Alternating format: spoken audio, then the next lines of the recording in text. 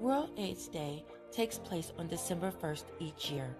It's an opportunity for people worldwide to unite in the fight against HIV, to show support for people living with HIV, and to commemorate those who have died from an AIDS-related illness. Founded in 1988, World AIDS Day was the first ever global health day. Globally, there are an estimated 38 million people who have the virus.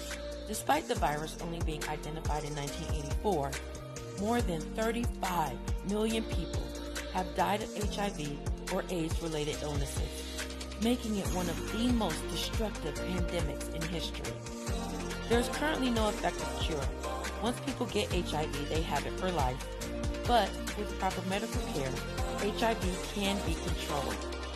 People with HIV should start taking medicine to treat it as soon as possible.